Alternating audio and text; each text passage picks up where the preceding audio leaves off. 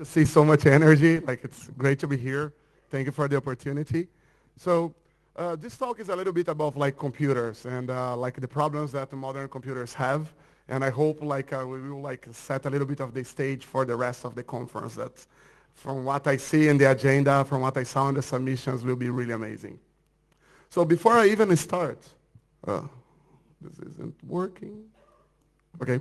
Before I even start, I want to basically use a very common definition of heaven and hell as a way to set up the stage, right? So I think everybody will agree, or some people will not, that heaven is a place where the police are British, the cooks are Italian, the mechanics are German, or the engineers are German, the lovers are Brazilians. I'm sorry, I'm from Brazil, so I needed to make it convenient.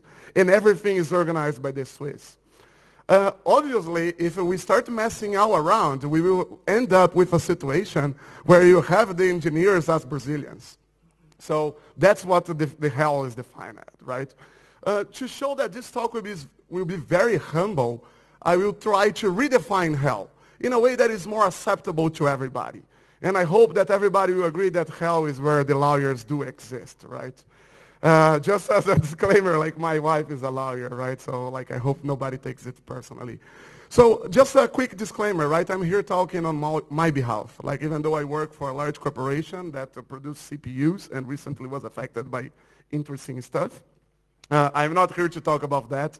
I'm not here to talk about like my work. I'm here to talk about like my personal view of what is hacking and what hacking is all about, right? So one of the things that I like to say is like many people associate hacking with art, right? I know there's a lot of discussions. We will get into a little bit of it between like the differentiating of hacking and science. Is it art or is it more science engineering?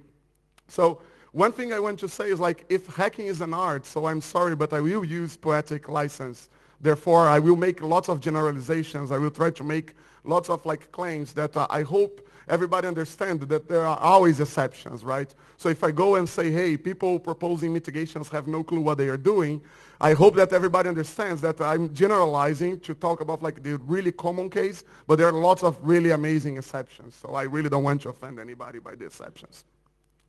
So of course, you know, like everybody here is somehow interested in offensive security.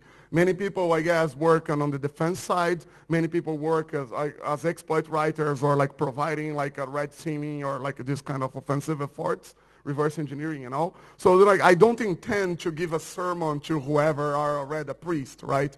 So instead, you know, like I will just try to give some like talking points. I will try to give like some ideas that I have and arguments that I use when I discuss vulnerabilities, the importance of the offensive research, how offensive research should drive defense and not the other way around, and like some ways for us to actually measure it, trying to remove a little bit of the chaos.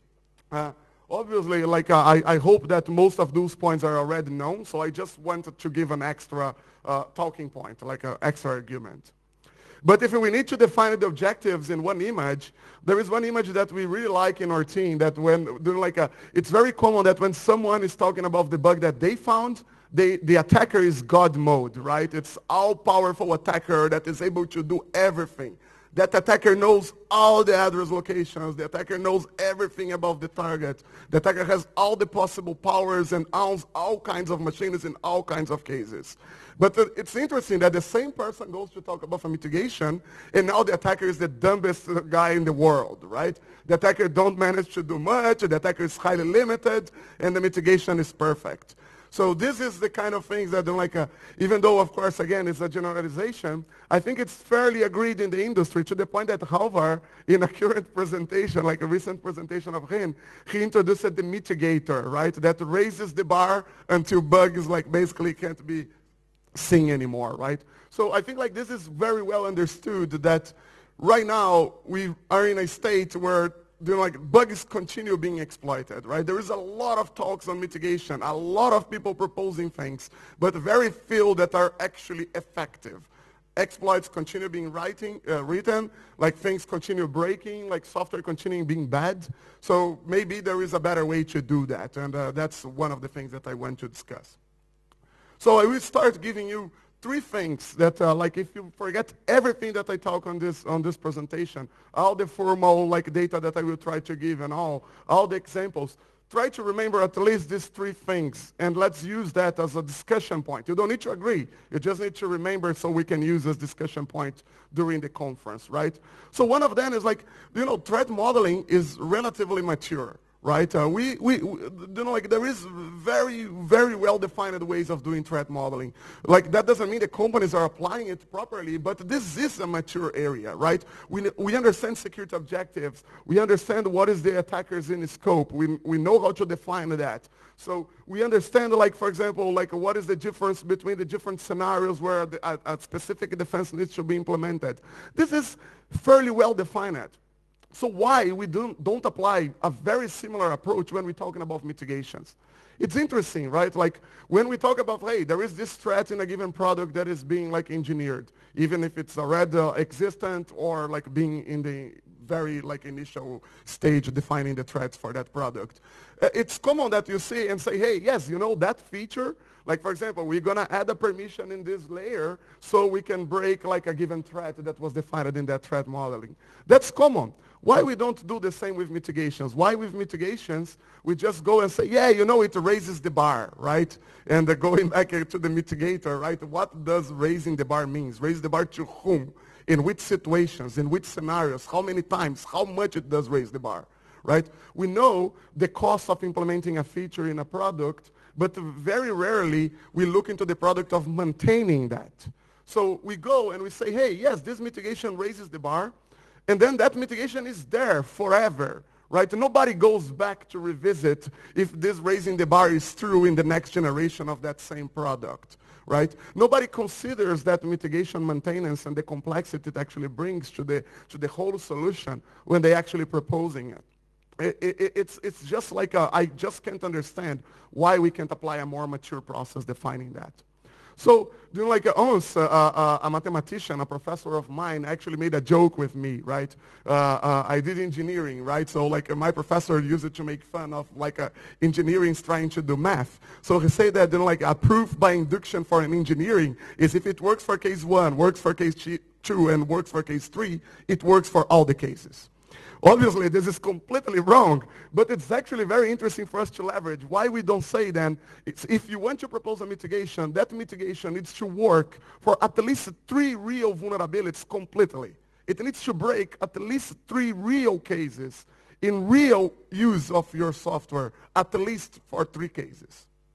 That's a proposal that I am making. Let's keep that proposal in mind, right, on when we discuss, like, mitigations. So that's the first one. The second one, there is being a lot of formalization on exploits and exploit writing and the process of engineering exploits, right? I will discuss, like, a little bit deeper that during this talk. But, like, one thing that is interesting is that, understanding one instance of an exploit, understanding someone presenting one instance of an exploit or how that given person wrote a given exploit doesn't really mean you are really understanding how those exploits work, how vulnerability and exploit writing really works. And like, this is important because many times I see folks going, like, to DEF CON, Black Hat, OffensiveCon, and they learn a lot, right? I really, really think we're going to all learn a lot here. But, like, that doesn't mean we know how to do it, right? The ones that know how to do it are people doing it. So I really suggest that, like, you get your learnings and go and practice and do it. And if you don't do it, it's okay. You have a good understanding, but don't go and start proposing mitigations as if you really understand how exploits really work. Because I really don't think this is a good way of doing it. I really recommend you to be careful on that, right? And I recommend that, like I'm recommending this audience, but the same applies everywhere, right? One of the biggest suffering that I believe we have in this industry is we have a very few folks that are really focused in understanding offensive security. And when they actually, they spend a lot of time, a lot of energy, a lot of talent in doing it, then they are not really able to influence mitigations in many times because they end up in discussions with people that don't really fully understand the problem, but that have a say. or that believe they understand a problem just because they went into one presentation and understood what was going on in that presentation. It's important to say that, when a presenter brings their findings, right? They don't talk about lots of other things that maybe they tried and failed when trying to exploit that. They don't talk about all the cases that were not exploitable at all, right? They talk about when they came and a success case, a very nice a new technique that they found, a very nice new way, a new primitive that they acquired, and how they actually leverage that in a given case. But all these other engineering parts, all these other really huge challenges in writing a real exploit, that's not really necessarily discussed. And even if it is, in 1 hour of a talk, it's not really easy to go deep on those areas. And that makes a huge difference in really understanding how exploits actually work, and that understanding is really necessary if you want to propose a real mitigation, right? If you're interested in this kind of discussion, specifically understand a little bit more on the discussions on those challenges, there was a very, very cool conversation that was held in New York Poly University. So I put a reference here so later on anybody can go get the materials and see some of the arguments there. I really recommend. So the second point then to take out is basically if someone is proposing a mitigation, let's really hope and demand that that person really understands the problem.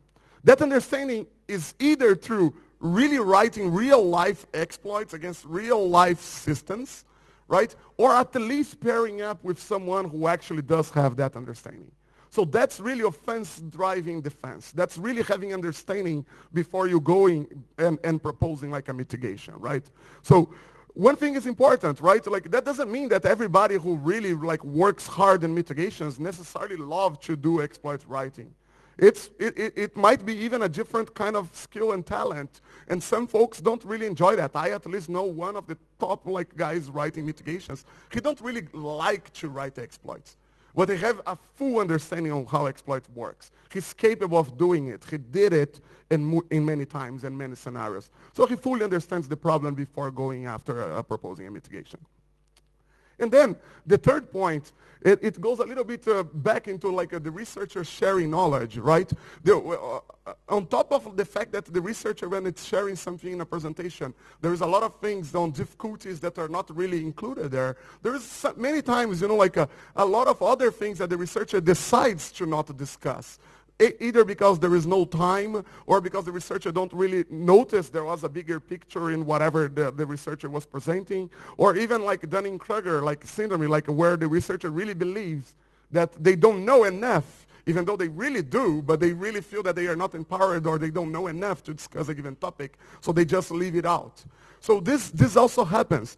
But one of the problems that we have there is we end up having all kinds of people giving presentations, right? So you go, and even though you believe that there is a lot of coolness there, you might have a really interesting work in a given area, but it completely misses the higher picture. And then somebody else just see that presentation, notice that maybe there is a bigger impact, and starts going back and presenting, right?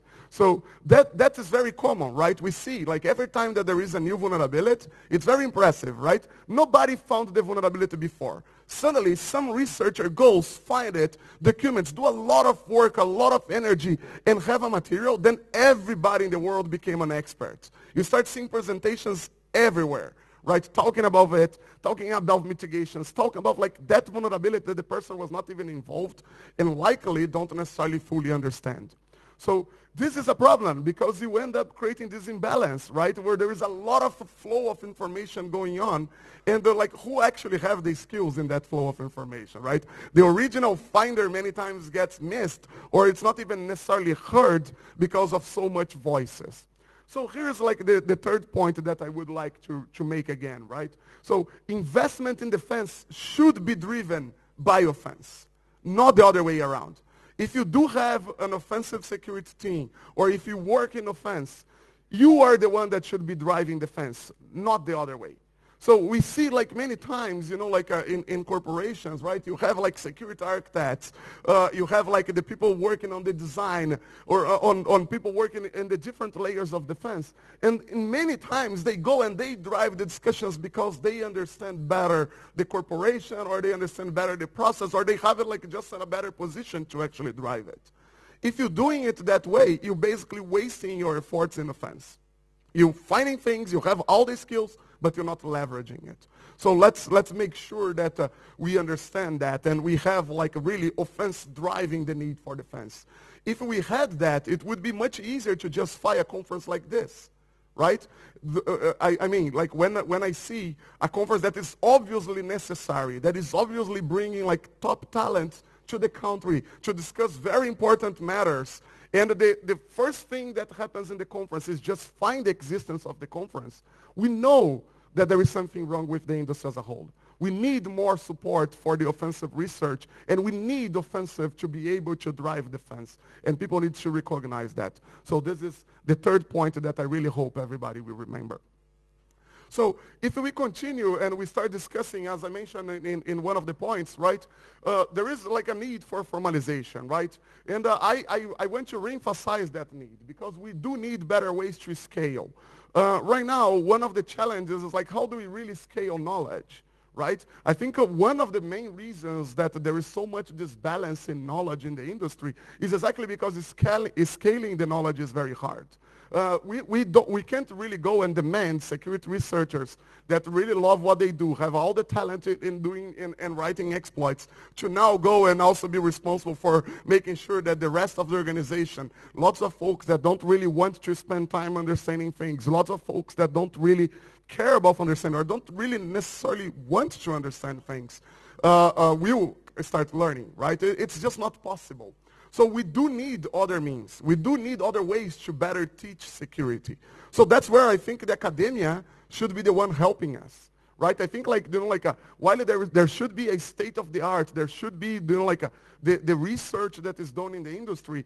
I am always hopeful that the academia will be the one leading the way, both like preparing new generations and actually showing what's going to be next, right? What is the technology that we don't even think about because they have the time to do it while the people in the industry don't necessarily do.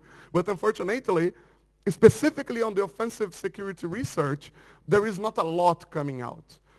It's getting better, right? And again, it's a huge generalization, you know, like, and it might be an unfair criticism to many of the professors that I hope many of them are here. So there are focus. There are some that are doing amazing work.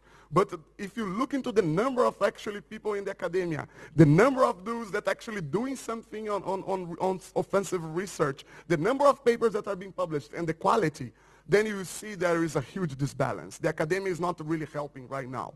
And everything is being driven by the industry. And when things are driven by the industry, we end up having like people who love the thing, they go and they do what they love and they don't really care. They share knowledge based on what they want to share, and that's really great, and we should actually incentivize that to continue. And then we have like the corporations having lots of skills but sharing them as their convenience, right? So that's not the ideal. The formalization actually helps the academia or the academic world to actually get up to speed and start maybe contributing, right? And I believe this is actually very important. There is a trend, right? Like formalization of like lots of things that like so far are just like seen as art or practitioners, right? Things that are known on the exploit writing community, but and by the way, very well documented. It's not like it's not well documented or there are no enough examples out there. It's just that they don't really abstract enough to actually help someone formalize on the bigger picture and really understand the inner problems. So it's very important. One of the trends there, like it's really LangSec, right? So LangSec is started like trying to formalize certain things. Of course, then like they focusing in one very important problem in security. But for that formalization to work, they started evolving lots of the terminology. They started like helping bringing some of this formalization. But we need more, right? One of the things that I want to mention is that if we go and we have a state of the art and we start working on formalization, we still have a challenge, which is how do we bring that state of the art, that formalized understanding, that new view of security and the right ways of doing security to actual development, right? As I mentioned in the very beginning, right, threat modeling is fairly mature. Companies know, like at least mature companies, like companies that care, they know how to do secure development life cycle, right? They know how to do the process. They might fail in the engineering side, right? And that is impossible to argue.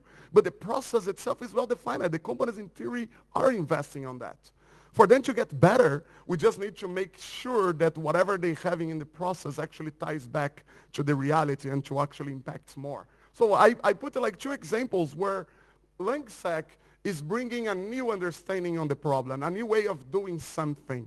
But then the secure development materials, all the materials that are basically taught to the developers, that are shared around the world, that are taught even to security people, they are not following up, right? Like they basically conflict with that. So the first one is like, for example, in the secure development, one of the rules, right, or best practices, whatever name they want to use there, is that like the input is checked as close as to the usage of that input as possible. That's actually what gave us the shotgun parsing, right, where the parsers are spread all across like the code. And as more as the code grows, as more as the new features are being added, as more complicated that actually gets. And that's very hard to secure, right? So, but that's the recommendation from secure development, right? If we look into the proposal from LangSec, though, it's more like, hey, let's actually parse things and validate things as we receive, as the entry point of that data, right, in the boundary of that data. So this is a conflicting message. I actually had an interesting conversation with Sergey Bratos. There are answers. There are ways of actually making them match. But we need to make sure this happens. Otherwise, we have conflicting messages. And people who are not really like in the area, who are not really deep understanding on the area, they will actually understand it wrong. And they might not follow whatever is the state of the art. Another example, which is very similar, but it's still a little bit different. So in secure development, we always talk about like, hey, have intrinsically secure functions, right? Make sure that each part of the system is intrinsically secure. As if when you compose things that are secure, you still keep that secured property, which we know it's not true. But that's actually one of the rules there. And again, it's conflicting with the idea of having like the input fully validated and understood, right? So we do need to have a better way to solve even those basic things when we evolve in the state of the art. And I think that, you know, like this audience is able to help like bridging those gaps. So there is more formalizations, right? In the recent years, there is actually 2 works that I really want to mention, right? One was by Julian Vannigue, in which he formalized like a HIP, right? The idea is like you can, so it always started like in 2012 when he actually talked about like a grand challenge for automated exploiting, right? So how you could automatically generate an exploit. So of course there's lots of problems in doing that. We saw, we probably everyone here is aware of the DARPA effort on that area. That was very, very cool. But then like we know that it only works for like very basic cases. So Julian was like evolving the state of the art, and a later result from that work came with like the formalization of HIP. So it's interesting, it's still early work, right, but with really good results. But you can leverage that when you're actually discussing mitigations, right? You can actually really see a mitigation applied in a real mathematical model and see where it will impact and what are the primitives that actually this removes. So I think this work really needs to be prized, and more of that needs to come. And more recently, we have like Halvors. He released a paper and gave a talk. So 2017, 2018 is the time frame, where he provided like a theoretical or mathematical understanding of like why exploits are actually possible, right? What is really exploit writing, why they exist, right? And how we can actually see that. It's very surprising to me, though, that this work is actually from 2017. Why the academia didn't do something like that back in 2000, I don't know, 2000, end of the 90s. Right? This is something that we should not have one of the top talents of our industry working on, right? This is something that the academia could have done, but they didn't. So I'm glad that he actually took the burden and went ahead and provided something there. Of course, then like I'm not trying to be comprehensive, right? Formalizations are happening, and as more the time's passing, as more as doing like this, we see it. But then like one thing that is interesting is like this knowledge bridge between practitioners and actually the formalization and what is necessary for the academia to actually get into the state of the art seems to be everywhere. It's cool to see how practitioners, if you give time and when the field starts maturing, it starts actually coining definitions that like go back to the theory of computing, right? So another day I was actually trying to learn a little bit more about like compression algorithms, and I come up with a blog post. Literally a blog post in a blog that I never heard before. Maybe the guy is very famous in that area, I don't know. But then like there was a sentence there that I thought was like really, really interesting, because look into what he was basically noticing, right, based on his experience as a practitioner in doing compression algorithms. Like, it was like a modern compressor is a bit like a compiler. The compressed data is a kind of program in bytecode, and the decompressor is just an interpreter that runs that bytecode. It's very interesting that this is very close to the definition of like the weird machine, where you have like an input to a software or data like to a program is essentially driving the code of that program. And an exploit is just you using that driving capabilities that you have in scenarios that were unexpected by the original software intention. So it's interesting to see that a practitioner in a completely different field, when he evolved and started looking into the problems in his field, he basically came up with a very similar conclusion. And it all goes back to the basis of computing. And that's something that academia should be very good doing. So if we help them tie the bridge the gap, essentially they will be able to help us in exploits as well, I'm sure.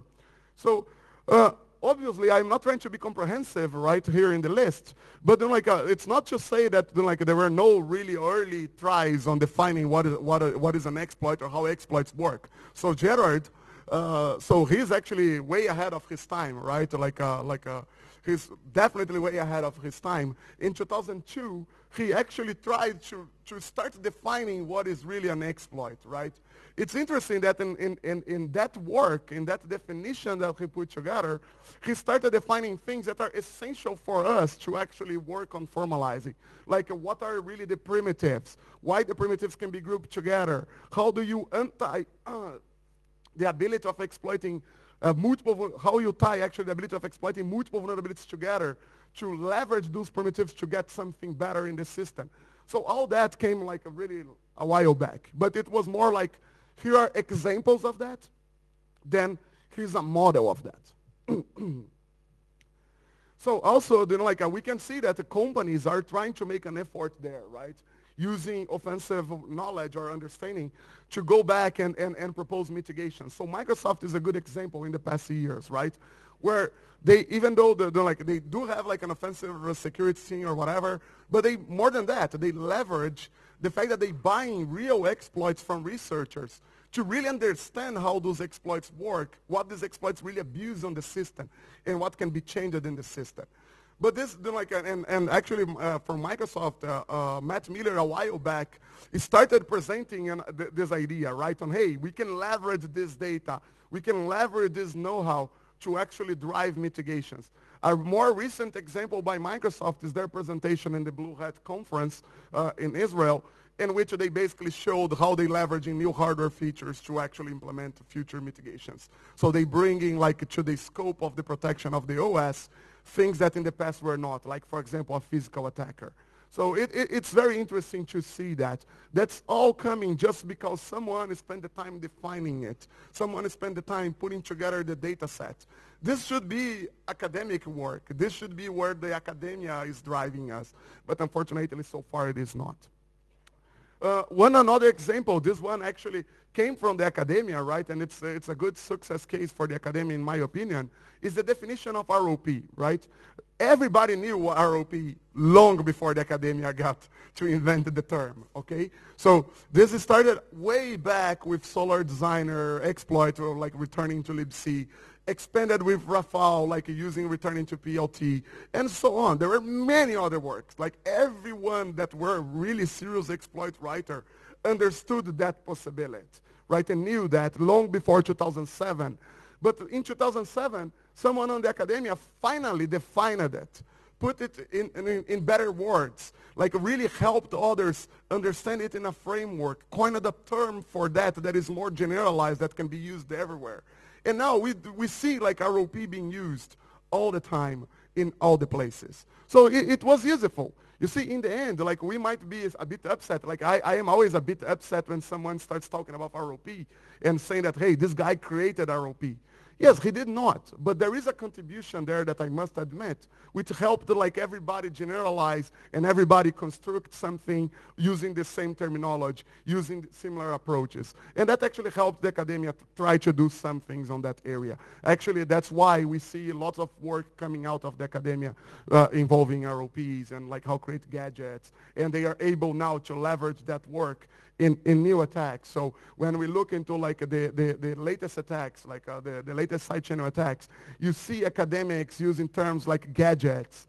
So I like it. You know, like when I see someone that is starting in the research, who is starting in the academia, and that person is able to use the proper terminology and all, even though they are not necessarily connected to the hacking community, to this practitioner community, I think it's very good, and I think we're bringing more talent to that area.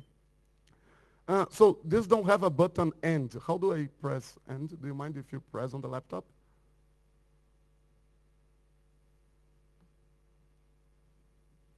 So for the conclusion, right, like since like my time is almost up, I would like to basically say, like remind everyone on the 3 points that I've mentioned before, right? So the first one, and a resume of these 3 points, is like a vulnerability mitigation needs to address a class of vulnerabilities, and it should mitigate, at least fully mitigate, 3 real cases of that.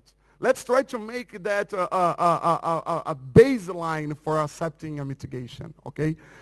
Someone proposing a mitigation really to really understand the problem, either because that person is an actual active exploit writer, actually writing exploits for similar kinds of software that this mitigation will be used, or because it's paired together with someone who actually does that, which is basically offense driving defense, which is the latest point. Let's make sure that this is happening. Let's remember that this is very important. Together with like the work for this keynote, I will be releasing a paper with some coworkers where we basically trying to model like this kind of defenses. So the idea is like we use a set theory to create a mathematical model of what is an exploit and what is a mitigation and how we apply that. The paper will be available for everyone. I will ask to share later with the material together with the PPT. But since it's math and math might be boring for many, I decided to not necessarily cover it on the deck. So thank you very much. I don't know how to go here.